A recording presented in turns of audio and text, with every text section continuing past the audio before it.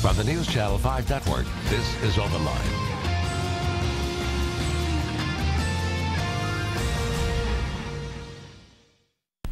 Hello everyone, welcome to Open Line on Wednesday night. I am Ben Hall. Very good show tonight, talking all about metro schools. There is certainly a lot to discuss. We had a lot of snow days, so metro schools received a waiver for those days. We can talk about how that happened. Budgeting is going on right now. Several legislative issues to discuss. Common Core is always a big deal. We also want to talk about pre-K. So a lot to talk about as far as metro schools are concerned. We hope you will join us. Call in with any question you have, 737-plus, 737-7587. Happy to have with us Jay Steele, the Chief Academic Officer. Thank you for being with us.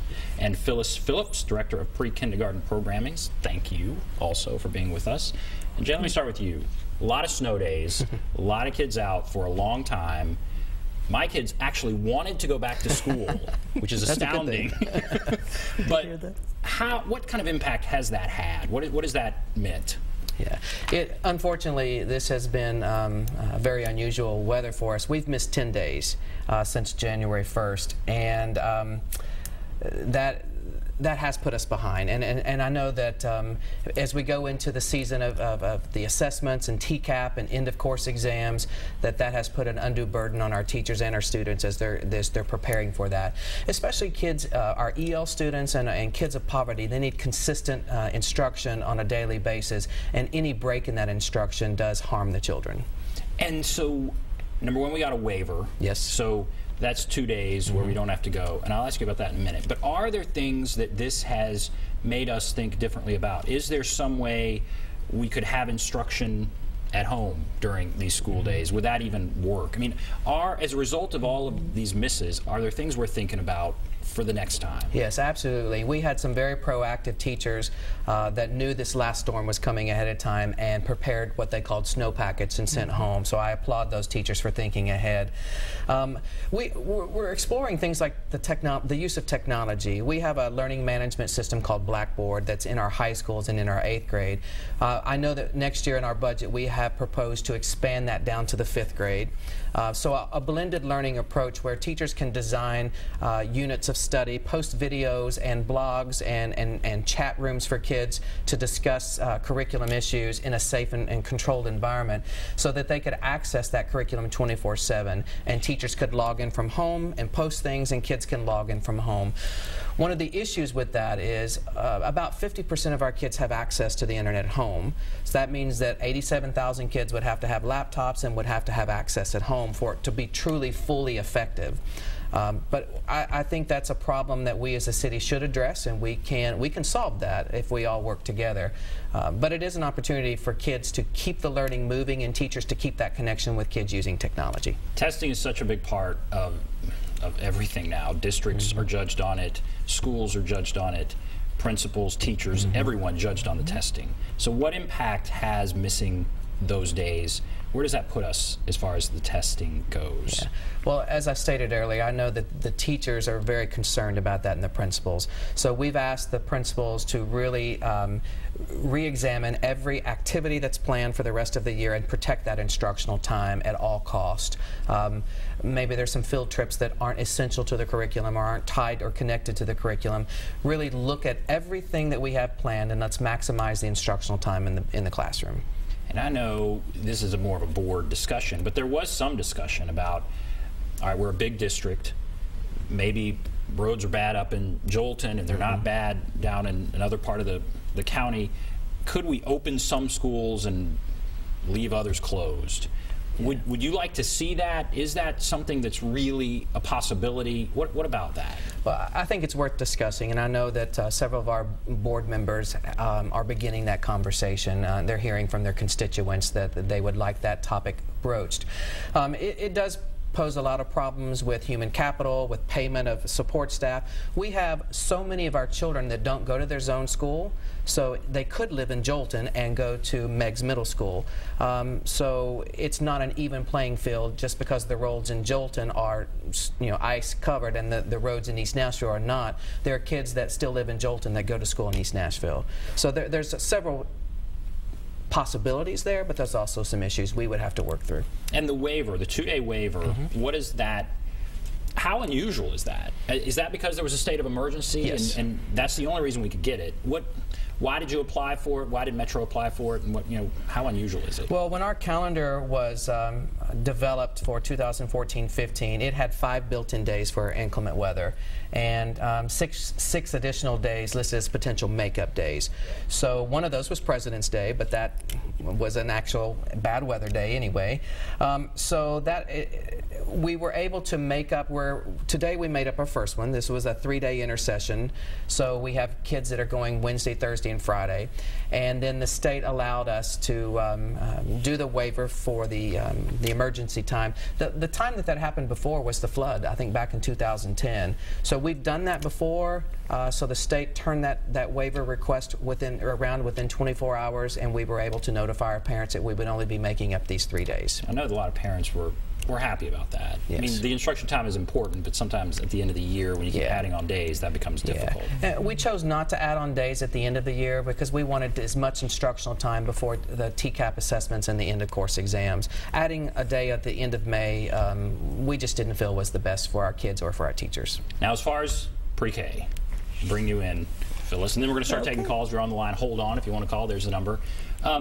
We've seen a push. Dr. Register's been on the show. Very important to him, pre-K. Where are we going as far as pre-K is concerned in the district? This is such an exciting time to be in our district and in Davidson County.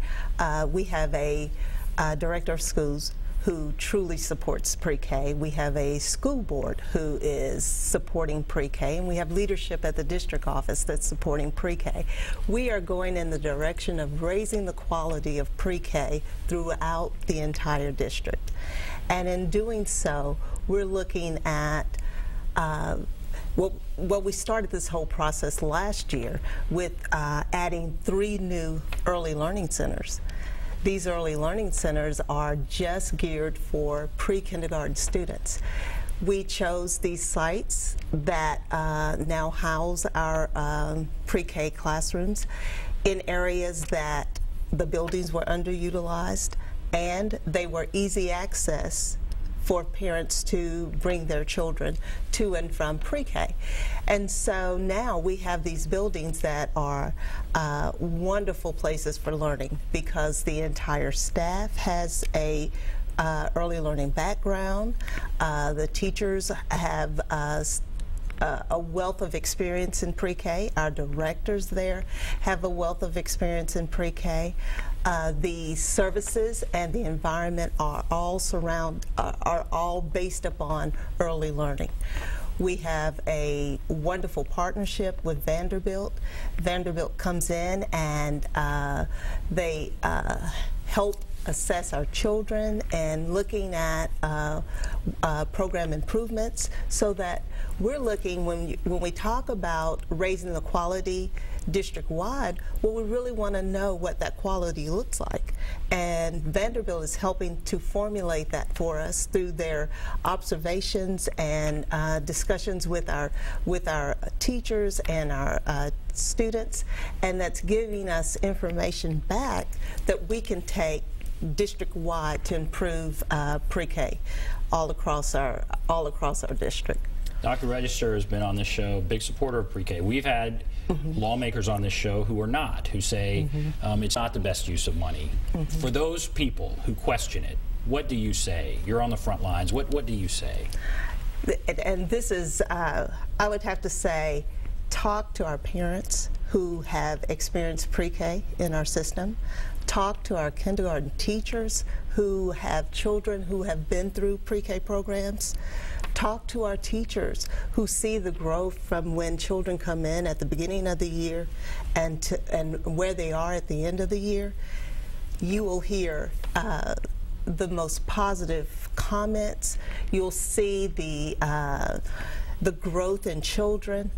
And I just wish that some of those people could be in classrooms and actually see what's going on and see the learning and see how children are growing. The critical time, and as Chief Academic Officer, I guess you know this obviously, critical time is that one of them is that 3rd grade year.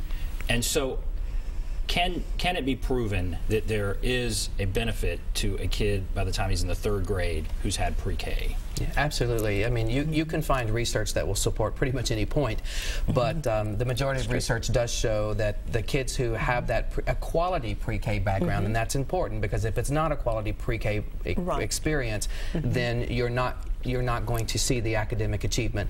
But if it is a quality pre-K program and it's followed by quality kindergarten through third grade, you're going to see those kids achieving at a higher level. The one thing I would say to the people who don't support pre-K is not all kids come from the same backgrounds. They don't have the same educational level of their parents at home, and kids of poverty start off at a disadvantage. We need to level that playing field, and pre-K is one of the tools that we can use. Exactly. And Jay, I wanted to add to your point, not only do we look at what's happening at third grade, but let's look beyond that. Children that have participated in pre-K are more likely to graduate from high school, are more likely to own homes, are more likely to get career jobs. So there's a lot of positive aspects that that we find that are more long-term than just at third grade. Okay, all right, we're going to take a break, and then we're going to open up the phone. 737 plus 737-7587 if you want to call, whether it's the snow days or Common Core or whatever you want to talk about. Give us a call. That's the number. Take your calls right after this.